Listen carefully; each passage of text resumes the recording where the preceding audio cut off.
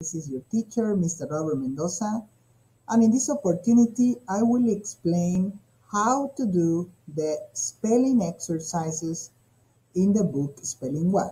All right, so let me explain first the pages that we are going to work. From page 19, as you can see here, okay, from page 19,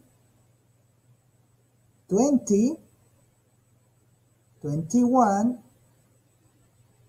22, 23, and the last page, 24, from 19 to 24.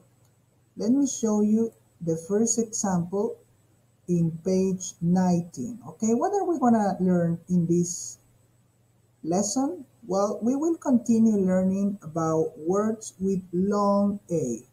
Okay, so remember in the previous video, I already explained how to pronounce these words. So right now, I will just tell you what you have to do. So the first thing you do is to read Safe Places in the Wild. All right, this is the title of the reading text, and you will need to put all the 20 words that we are studying today in the correct place of the story. So for example, okay, let's read the first part. It says, how would you like to have a coyote for a next door neighbor? This is a question, you see? So the first word I'm using here is neighbor. Okay, how do you spell neighbor? N-E-I-G-H-B-O-U-R, neighbor, right? So if you are using the digital book, remember that with this box here, okay, in Eagles School platform, you can add text. So I will do a second example for you.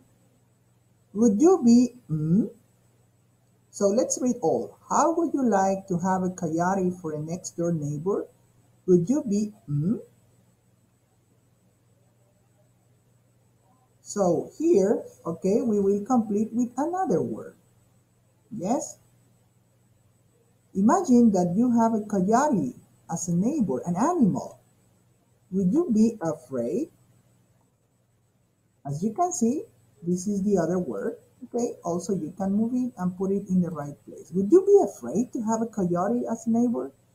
So kids, I already explained all the meanings in the previous video. The only thing you will do is continue reading, okay? Look, you have 20 spaces, okay? Look, in number 10, I did another one for you. Look at these beautiful animals. Visitors do not have to wait long to see wildlife at the refuge, right? So look, this is refuge. Yes, just one in. So I did number 10 for you. The word is wait. Yes?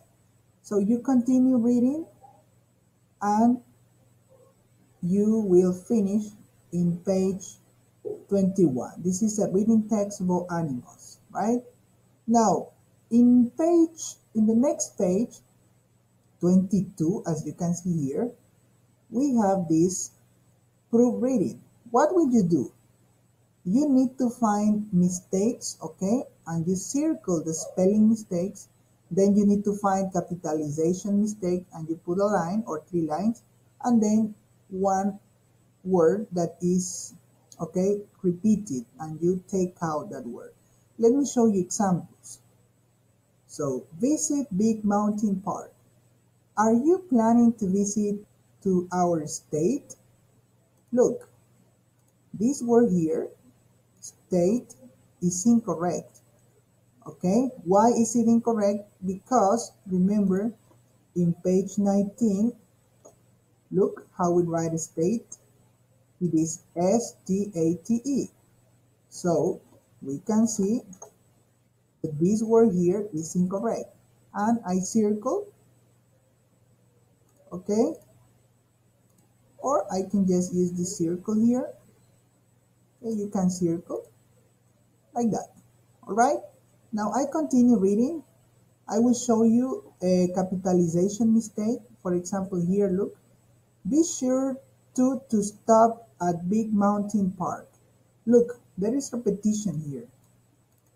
To. So I will use this symbol here to cross out one. Okay? And I will show you a mistake of capital letter. Look, capitalized mistake here. Remember that after period, look, this word see should have capital letter. So you will continue reading and you use these proofreading marks, these symbols like I am showing you, to find more here, okay? As many mistakes as you can. That's it. Now, let me show you the next example. Here in this example, you have some words from the list. Look, they are not completed. And I did number 1 for you. This is chase, right? What about this? What word is it? Look, A-W-A-K. What word do you think it is? You can go back to page 19 and look for it. Oh, look, we found it. Look, I think it's this one, right? Look, awake. You see? So, from this list, you need to discover what word is this and you write it correctly, okay? With the correct spelling. How do you spell awake, kids? Let's practice. A-W-A-K-E. Awake. Yes, you can be sleepy or you can be awake. Yes, not a sleeping clause. Be awakened here. Now, that's it. So you continue, okay? Checking and writing the correct spelling of each word. This is page 23. Now, in the last page, okay, you have some challenge words. For example, acquaint, betray, live wave, and rain. What is acquaint? Acquaint is to give information, okay? Give information to someone about something. Betray is, let's say this is not to be honest, okay? It's like not honest. It's to lie about something. Lie wave is, for example, right now I am wearing a live wave shirt. So live wave is the opposite of thick. Okay, you can use live wave clothes, especially in summer when it's very hot. You say, oh, I'm wearing live wave clothes. What about rain? Rain is what kings and queens do.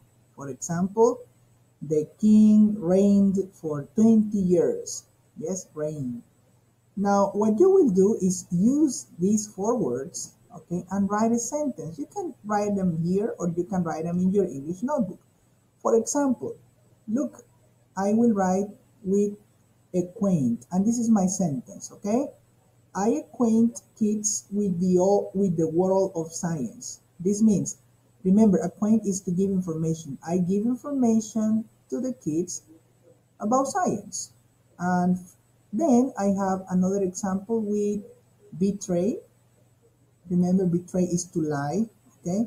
And it says here, the soldiers never betray their country. The soldiers never lie. They are very loyal, right? So betray is the opposite of loyal. Now, these are 2 examples, okay? Now, the only thing you need to do is to look for the meaning of the word rain and live wave and write 2 more examples, okay? I helped you with 2. Now you write 2 more examples. Well, remember that you need to send me a photo of all these pages already finished in the Moodle. And also, okay, in the production activity, let me tell you that we will be having a spelling bee practice, okay, about these 20 words. So you practice the words, you practice the spelling, and in the Zoom session, we will be practicing and we will make a spelling bee practice there, okay? So that's all for today. Remember to practice these words and see you in class. Bye.